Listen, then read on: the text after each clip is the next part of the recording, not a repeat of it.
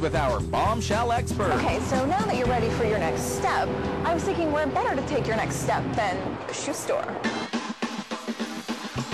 This is like a candy store for bombshells. And I can't expect you to walk like a bombshell, well, in those.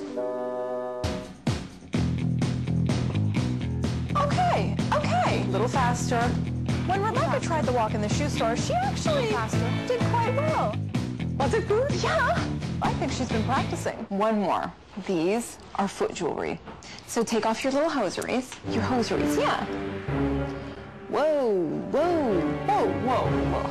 Clearly, no maintenance under that hood. Whoa. There's only one solution for open-toe shoes, a nice pedicure. Pedicure I had never done last 13 years, so it was kind of weird feeling to me. To have a great pedicure makes you feel good. These are the moments you get to celebrate being a woman.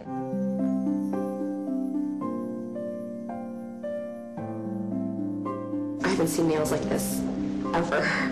At the end of the day, I can see that Rebecca really did enjoy herself. I found a feeling of freshness. I learned today that, yeah, I have to think about myself as well. Thank you. There's a lady under there. She's coming out. Oh.